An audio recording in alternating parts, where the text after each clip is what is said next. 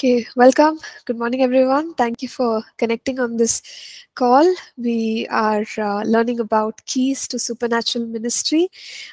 We have recently studied about the anointing, how the power of God works through a willing vessel of God. And in the last class, we touched upon the presence of God and the glory of God, and we try to understand different aspects of it. So I'll just touch upon presence and glory a little bit, and then today we will also look at the remaining two keys, proclamation, which is key 7, and persistence, which is key 8. And I know I haven't posted your or I think the key is already posted, right? I posted 3 keys together in the last uh, set of notes, so you should be able to access it. Okay, yeah, I think you have it. All right, so you can just have a look at it while I continue with sharing what I have. Let's first begin with prayer, though. So anyone here, could you please lead in prayer before we get started?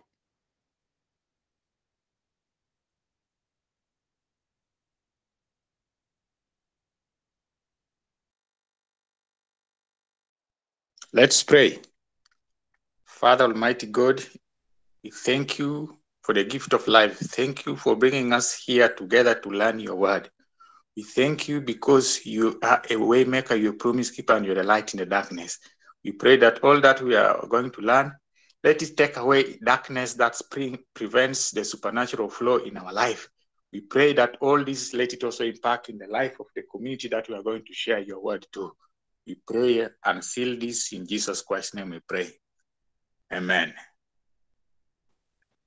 Amen. Amen. Thank you, Brother Paul. I always hesitate to ask, Brother Paul or anyone else from, the nations that you come from, because it must be pretty early, isn't it? What time is it there?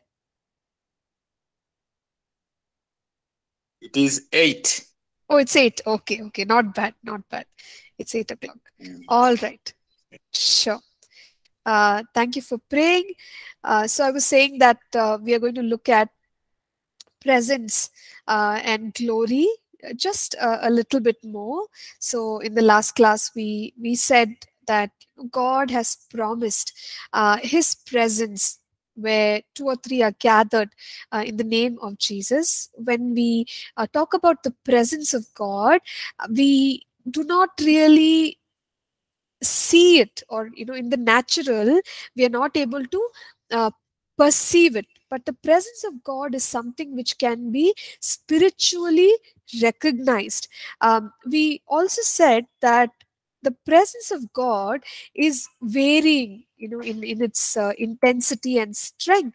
Now we know that God is an omnipresent God. However, as believers, we can experience a stronger presence of God and presence of the Holy Spirit as we employ our faith in what God's word has spoken. So we know that there will be an increased manifestation of the presence of God when we are gathered in his name. There will be an increased manifestation of the presence of God when we praise, because God has promised that he will be present where praise is. So in this manner we understand that God's presence, the intensity of that presence can increase and we can experience it. And why are we so concerned about the presence of God? We saw in 1 Corinthians 5:4 that where the presence of the Lord is, his power is there. So we want to engage with the Lord, but we also know that his power will engage in our lives, and that is also something that we want to experience. And since we are talking about the keys to supernatural ministry, we need the power of God's presence in our midst, and so we seek after that presence of God. We also talked about the fact that the presence of God manifests in various ways. We said that the Israelites, the children of Israel, they had the fire of the presence of God. They had the cloud of the presence of God. We see other manifestations such as rain, such as light. And when the expression of the presence of God is in these ways, we can understand what God is doing based on the expression of the presence of God. For example, if we take the fire of God's presence for the children of Israel, it meant illumination, it meant protection of the community as they journeyed along. So even today, when we have a manifestation of the presence of God in the form of, let's say, the warmth of his presence, we recognize that we are experiencing the closeness of God, the protection of God. If we experience his presence as light, we know that God is leading us. There is a direction, that God is saying, I'm leading you, okay, and I'm showing you the way in which you must go. So we associate what God is doing by the way his presence manifests. So that is why we must be so keen. What if we experience the presence of God as fire? Okay, as fire or a sense of burning, it could mean that God is placing something on our hearts which is burning for his kingdom. It could mean that it is a cleansing presence of God, because we know that our God is a consuming fire. We know that scriptures talk about the baptism in the Holy Spirit and in fire. What does the fire do? It does a cleansing work. It does a burning up of the chaff, okay, sin and unholiness in us. So whenever we experience the manifestation of the presence of God in a higher degree or a higher level, based on the way the presence of God is manifest, we can actually recognize spiritually, we can discern, and we can say, oh, this is what the Lord is doing among us. So we must be sensitive to what the presence of God is meant to do in our midst. And Psalm 132, a very, very beautiful passage. There are the I will promises of God over there from verses 13 to 18, where he says that Zion is my dwelling place. And we know from the book of Hebrews 12, it tells us that the church of Jesus Christ is the spiritual Zion. We are not the literal Zion, but spiritually, we are that place that God has chosen to dwell in. So when God lives somewhere, his presence lives there. And wherever he lives, in Psalm 132, there is a promise. I will bless her provisions. I will clothe her with salvation. I will deliver her from her enemies. So there are all these promises and blessings of God, that God says, when I am there, I will do this. We can expect. If God's presence is with us, we can expect. And that is why we desire the presence of God so much, whether it is our small group gatherings, our home, or even in the church, our corporate gatherings, when we come together. We want God's presence. Unless God's presence is there, we cannot experience what God actually wants to do. And our desire is that, God, let your presence keep increasing in our midst. And so I remember last week I mentioned, how can we have an increase of the presence of God? Whenever we take the given presence seriously, whenever we acknowledge the given level of God's presence in our midst. As I stated last time, if someone comes to our home and we ignore them, they would never really want to come back again. But what if we entertain them? What if we acknowledge them? there are chances that that person would like to come back. And so, in a similar way, what we are saying is, when we have God's presence in our midst, we have to ask the question, okay, God is here. What can I do to keep him here? Okay, by that I don't mean that God will go away anywhere because he's omnipresent, but the levels of the presence that we experience can change. So, I want a greater presence of God in our midst. And when his presence increases, we have that sensitivity and that discernment. We should ask the question, what is God doing? How is he manifesting? Is he manifesting as the fire? Is he manifesting as the light? Is he manifesting in, any other different way? Because then what is happening? Not only am I sensitive to the fact that God is here, but I'm also sensitive to the fact that this is what God is doing. And so I can partner with God and say, okay, God, more of your presence, more of your cleansing presence, more of your healing presence, more of your empowering presence, whatever it is, whatever God is doing. So acknowledging and moving in that direction to see the increase of the presence of God is so very important, because his power will be present there. And we said, when we say anointing, it is more of the power of God through a person's life. But presence is where, with or without that person doing anything, who may be in charge of the meeting at that time, the very presence of God will do its work. So there can be healings, there can be miracles, there can be signs, there can be, the leading of God in amazing ways that people experience just as they enter in the presence of God. Emotional issues. There are people who testify and they say, I just walked in and I felt that, my pain, which I'm carrying for years, it has been wiped away. How did it happen?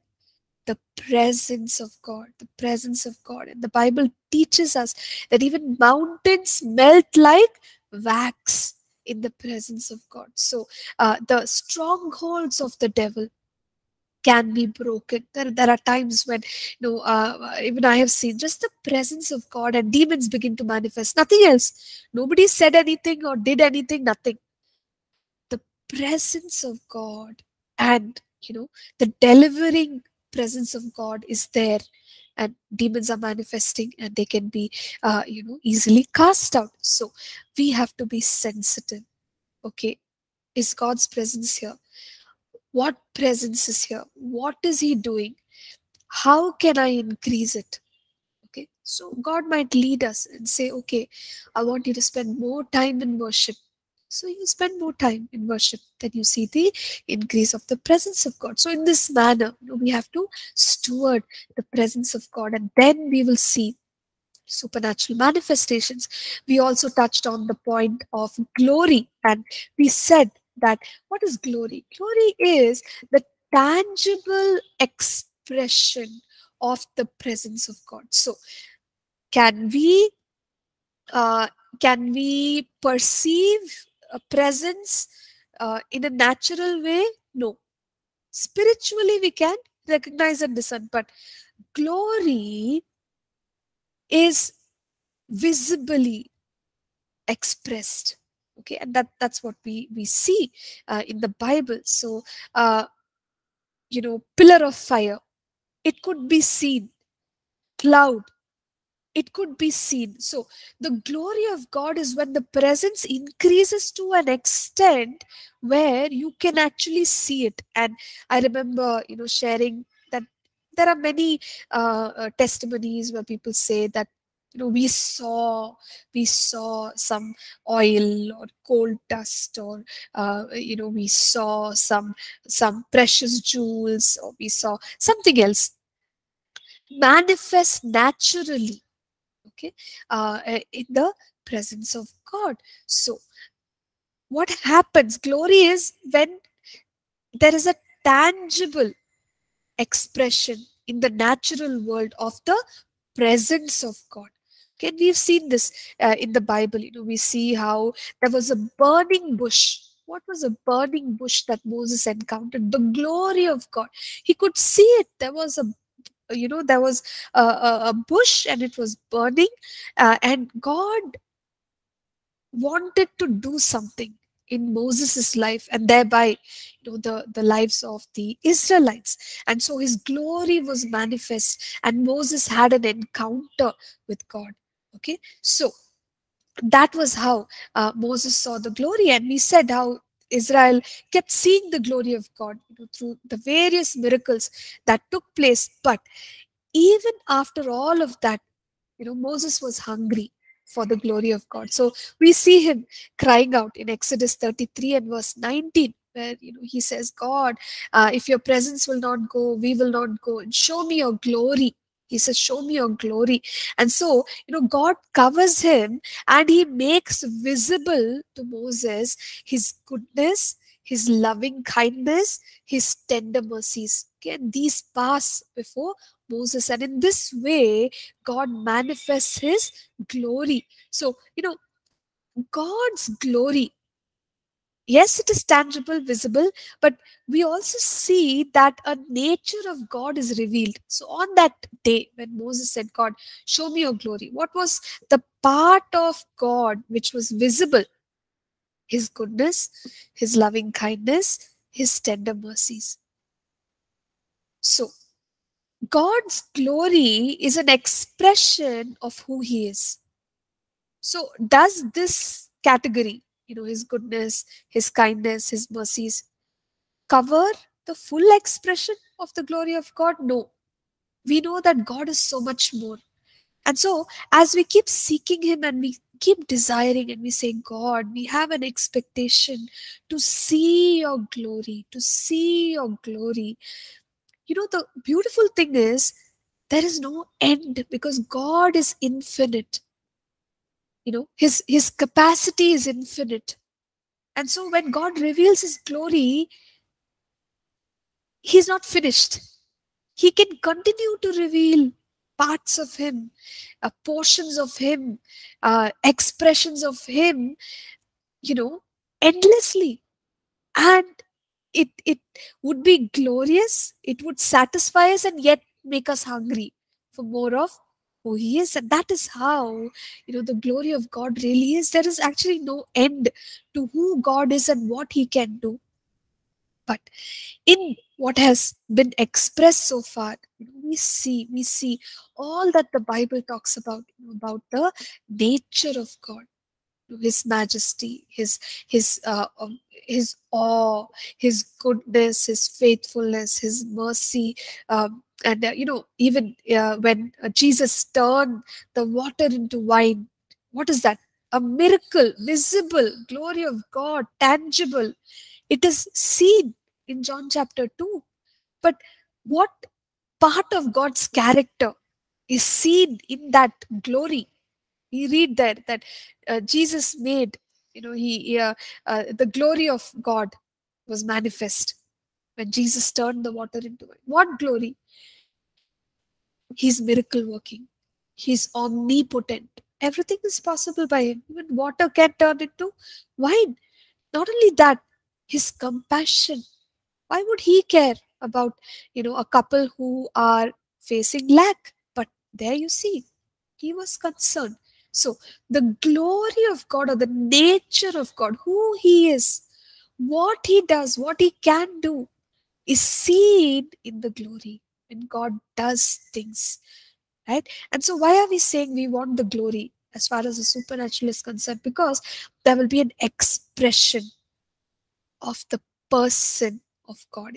And so compared to the presence, the glory, it's a greater expression, of who God really is. And so that is why we seek after the glory of God, and much takes place in the glory of God.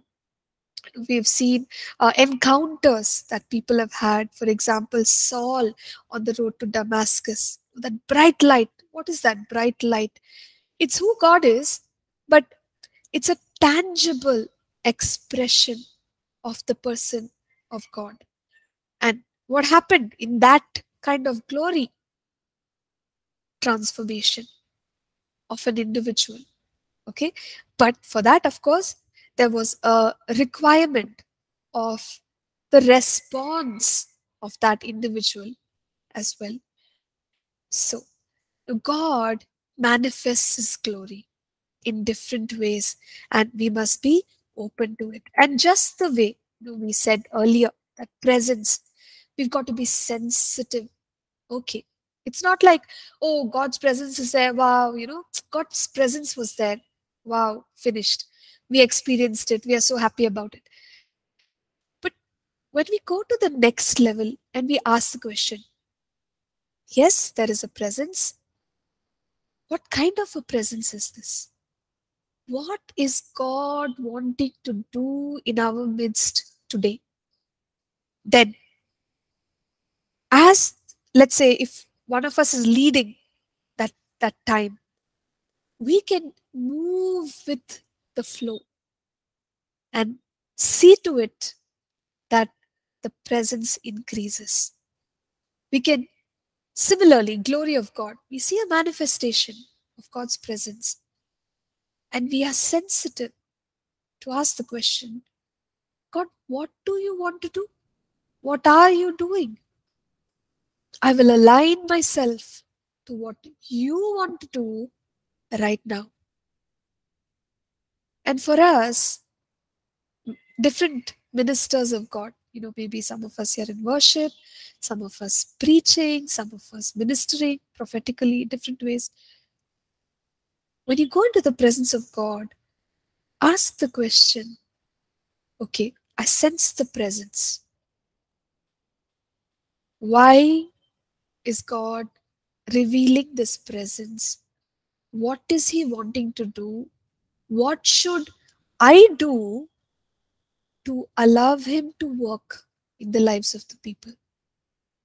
So do what he tells you to do. Don't do what might hinder the manifestation of the presence. Sometimes, you know, we are the ones. We just in a hurry, we just end up doing something that disrupts the presence of God or disrupts the glory of God which he wants to manifest. Okay, so we must be very, very careful of that, very careful of that. So I don't know how many of us, we have experienced the glory of God in tangible ways, whether, we've seen a light or, something physical we've experienced. But even in those moments, God was doing something. He had an intention. Okay, and ministers of God, we need to discern and let the presence and the glory increase and do what it needs to do. Okay, so that's a little bit more about the presence and the glory of God. So any questions? Once we answer the questions, I will touch upon the next 2 points, which are more familiar. That's why it won't take too much time. So anything about the presence, anything about the glory?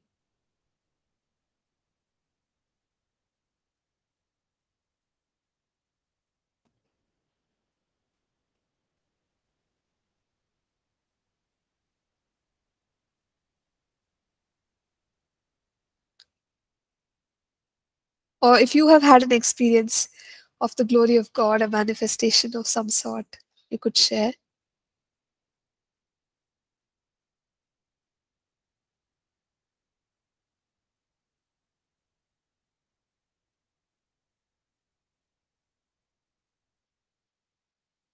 Okay, so there's one example which I heard Pastor share about the manifest presence of God. So this was during one of our prayer times here at Bible College, when in Like even I was there on that day, I remember. So we were all praying, and pastor has this habit of walking up and down and praying. So he was praying in one corner, and that corner was away from everyone. It was away from everyone. But as he was praying, he shared that he could smell a very beautiful fragrance. Okay, so this was during our 5 days of prayer. We usually have, a day of entire day of worship, prayer, all that going on.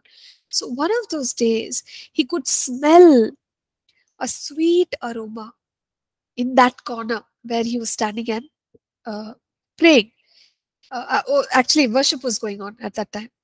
And so he was surprised. Where is this smell coming from? And he noticed, there was not particularly any window over there, or nobody even standing close to him. Worship leader is, lost in worship in one corner, and people are lost in worship in another corner.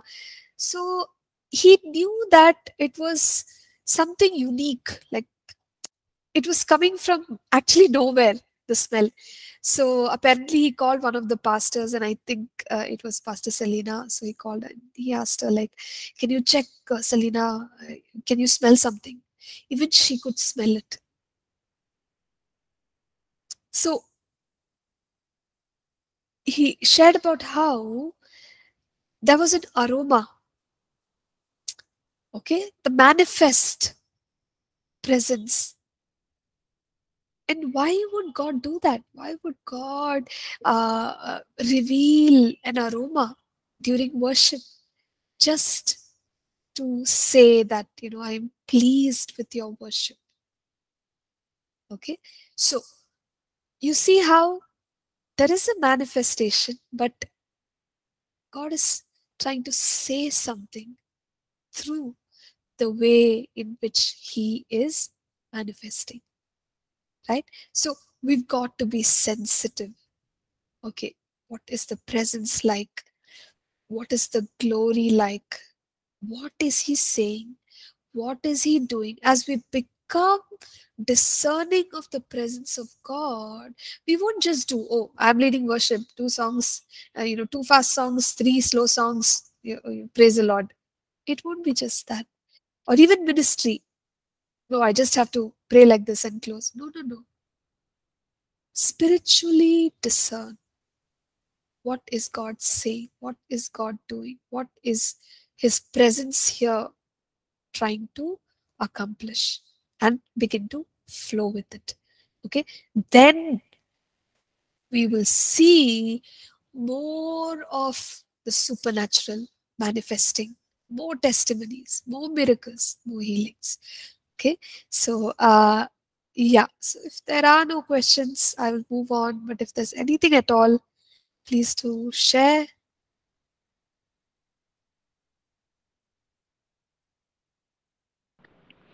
I just want to share about the Yes. manifestation of His presence that I felt one day during our Friday worship time. We usually fast on Friday here at Bible College, and this one thing that I'm sharing was special for everyone who was gathered there. There was some work going on the basement, so we were all in the second year classroom, and we had the worship actually here.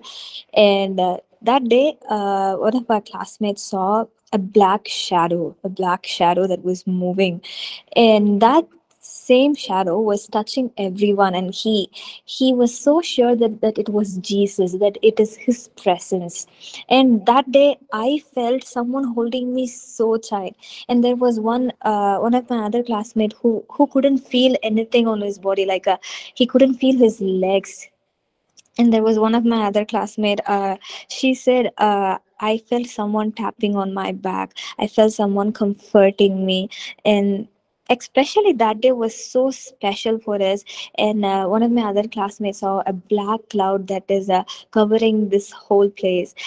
Even still now today, everyone remembers that day, because we all felt how his presence was manifested. And we all were really in a great joy. We felt his presence. And I think that day, even we were fasting, we were not hungry. We kept speaking about everyone had some presence, everyone had some feeling, and we kept speaking about what happened in that time for like an hour and 1.5 hours, I think. So I still remember that touch. I still remember how powerful his presence is, and he's just great. He's just so awesome. Yeah. Thank you, Jeffina. So blessed to hear that. And that's what we want, right? Every time we desire that kind of a presence of God, the work of God in our midst. Yeah. So let's press into this and know that the more we seek Him, we will have His presence. And like I just think back of the days when as a child my mother used to take me for certain meetings, and at that time I hardly knew scripture. I hardly knew, I just knew some Bible stories, so I didn't know much. But I remember, without knowing too much of the word, without even knowing uh, about God and His nature, I can recall I would just enter and people will start singing in those meetings, and I would be drenched with tears for an hour, 2 hours, like for as long as the meeting goes on. Because not that I was repenting of my sins or anything, but it was just a loving presence of God, that just melts your heart, that you feel God's love in such a deep way which you don't feel anywhere else and you can't even explain it. But it was just the presence. We didn't know anyone in these meetings. We would rush in, rush out. But the moment you enter, you can tell something is different over here, you know. So, I mean, just think about that. Even a little child can sense spiritually that God is here. And that's what we want. We want a lot of that, more of that, all the time, everywhere. And so, as God's people, let's begin to seek after this, and we will see mighty miracles take place. Now, let's just look at the other two keys here. And in the next coming sessions, we will talk more about the preparation for the manifestation of supernatural. So the last two keys are proclamation and action, and of course, persistence. So here, proclamation and action simply means that many times the supernatural manifests after we release what God is showing us. Now, in the case of Jesus, if you recall, there were times He went to the leper and He said, "Stretch forth your hand." And we know Jesus shared this about His relationship with the Father. He said that I only do what I see the Father do. So when He would have said, "Stretch out your hand," obviously it was a prompting of God. And when the leper stretched out his hand, he was cleansed. So there's a proclamation of what we receive from God, and there is an action which follows. Now, if that person does not stretch forth his hand, I don't think he would have seen the fullness of the healing. Similarly, at the time when Jesus meets a blind person, what does He do? He mixes his saliva with the mud, He rubs it on his eyes, and He says, "Go and wash, in the pool of Siloam." And when this man goes there and he washes, he's able to see now. So, proclamation of what God is showing and an action follows. Either of these is missing, we may not see the results. So, again, we are sensitive. What is God showing me now? What is the instruction I must give the people? So, you notice how there is no formula. Sometimes it is stretch your hands. Sometimes it is go wash your eyes in the pool. Sometimes it is take up your bed and walk. So, unless we proclaim and declare what God is saying, unless an action is taken, you don't see what God can do, right? So sometimes Noah has to hear from God and build the ark. First, you build the ark, then God will do. So, when it comes to the manifestation of the supernatural, there are times when God might cause us to say or do something, and when we do that, the results will be seen. Okay, and so we need to be sensitive to that. Now, this proclamation of the word, it can come in different ways. We could have a prophetic inspiration where we are hearing from God and we are releasing that particular word. So, yes, that prophetic word, and action follows, there's a result. Or there can be a word of wisdom. A word of wisdom is basically a solution. Okay, it's not just telling you this happened, that happened. No, it's a solution. Do this, you see a result. So it can be a word of wisdom, or the gifts of the Spirit are operating, and we proclaim the word of God, and then the miracle will actually take place. Okay, so even for the Red Sea to part, what happened? Moses had to raise the rod of God. So he told the people, right, what is going to happen, all that. And God told Moses. Okay, God already revealed his purpose and his instruction to Moses. He had to act on it. So he acted on it. What is the action he took? He went and stood in front of the sea, raised the rod. Finally, the sea parted. So this sequence is also something that God can use, and we've got to be sensitive in those moments when God says, yeah, do it like this, you build this, or you do that, or you ask people to raise their hands, or ask them to stretch their hand.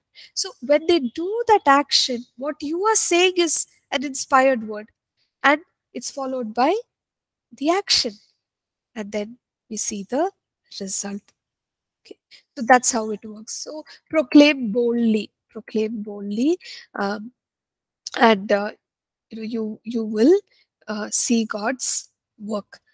Okay, so now the last one is persistence.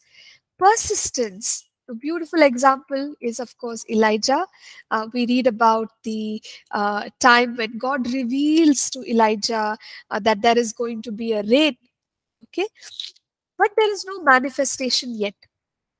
So again, the word is revealed, but Elijah has to persist, and he persists. We read about that in First Kings chapter 18.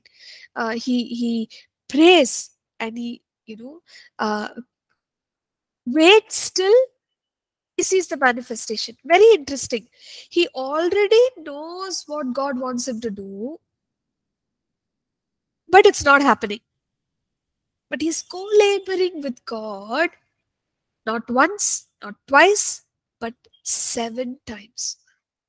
So sometimes, we give up thinking the healing has not happened, or, the marriage has not yet restored, or I have not yet got a breakthrough in my job. We just leave it. We say, oh, forget it. God said, but he doesn't mean it. I don't think he means it. But look at Elijah. The word came. He was assured of the word to the extent that he even told Ahab, it's going to rain. Get ready. Go, eat and drink. Be merry. It's going to rain. But in the natural, in manifestation, nothing is there. No rain. But what is this last key which Elijah had? Persistence. When he knew the will of God, when he knew the word of God, what did he do? He went up on the mountain, put his head between his knees, and began to pray. 7 times. How long did each of these 7 times take? Did it take each prayer? Did it take 10 minutes, 1 hour? We don't know. But the attitude which says, I will not give up till I see what God has spoken, that is the key. Right? So he stays on focus. And finally it happens. Even that is just a cloud as big as a man's fist, hand coming up in the sky. But that is good enough for him to understand, yes, here is the release of the word which God had promised. And so James, Apostle James, he takes this example from 1 Kings 18. And in James 5:16, he says, Elijah, he was a man like us. But what is the speciality? Fervent, effectual prayer of a righteous man. So basically he's saying, earnest, heartfelt prayer. This man did not give up. He trusted God and earnestly he prayed. With faith, he made the heartfelt prayer. He didn't give up. So, what happened? God did what he promised. So, earnest, effectual prayer of a righteous man avails much. There are results for heartfelt prayers of faith that we make as righteous people. God will answer. Don't give up. Okay?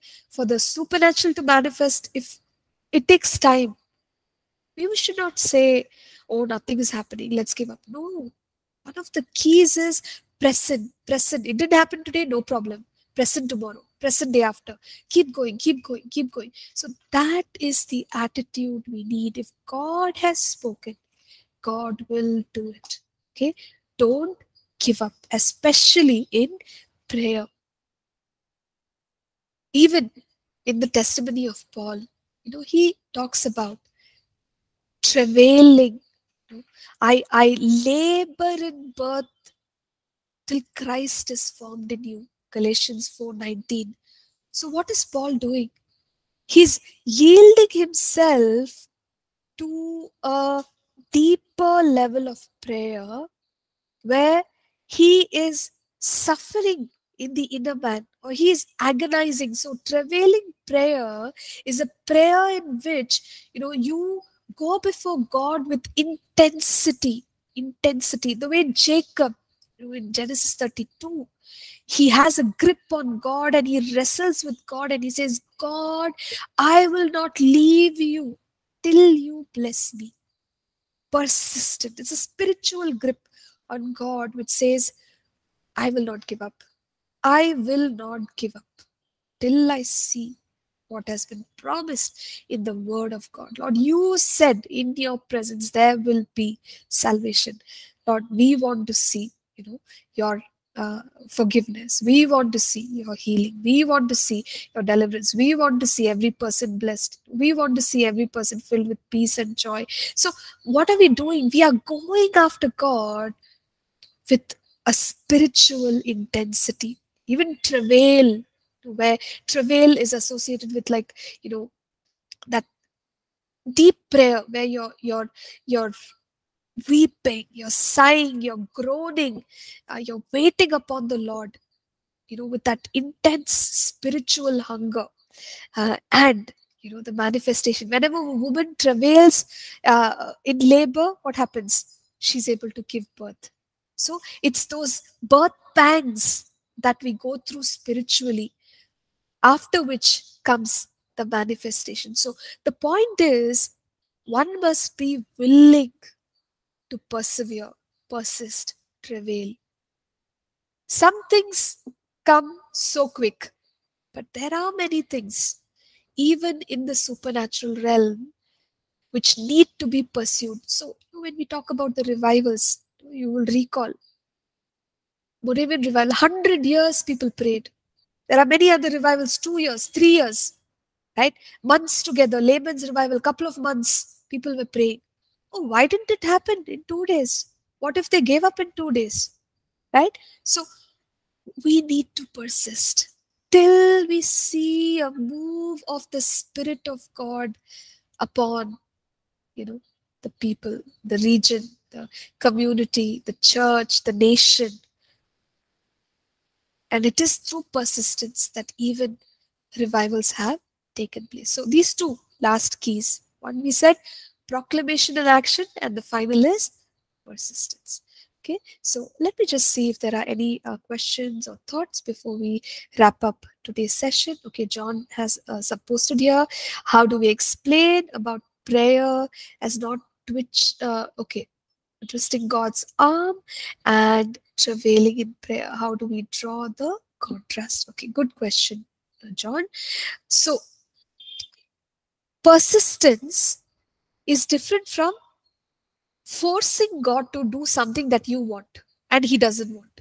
Okay, so that forcing God for what you want and He doesn't want is called twisting God's arm. Okay, so what is the difference? The difference is the will of God.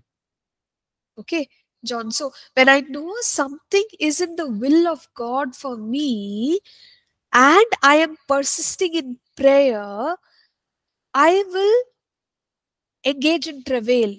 Travail will happen.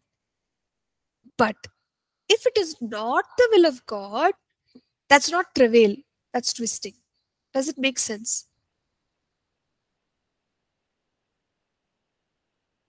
Okay, great. So that's the difference, John. So as long as we know something is God's will, then if we are persisting, there's a travail aspect in that. Okay, and travail, I think we all have done it in our first year course, so you understand it pretty well. And also, I encourage you, there's a sermon which was preached, I think in 2021 about travailing, so you could listen to it, 2021 or 22, I don't know. But there is a recent sermon as well, which helps us understand how one waits upon the Lord in intense grip and earnestness towards God. Okay, so if we employ these keys as the Holy Spirit leads, we will surely begin to see a greater manifestation of God's presence. So, are there any more questions, opinions, thoughts?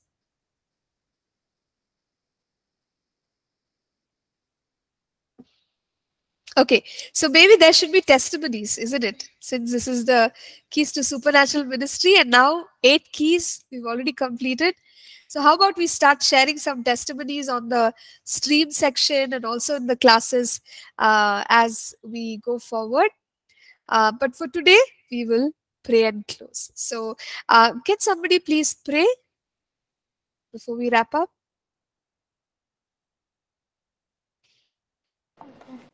Yeah. Dear Heavenly Father, we come to you in the name of Jesus. We thank you for this beautiful day and for the beautiful class we had, Lord. But how awesome it is that you are thinking about us and you are loving us beyond imagination, Jesus. We are in such an undeserved place, but because of Jesus, because you took the cross, we are standing here, God. And each and every day, you are manifesting your presence in us, Jesus. Each and every day, you're loving us more. Each and every day, you're drawing us closer, Jesus. Each and every day, you're helping us to grow in a relationship with you, Lord.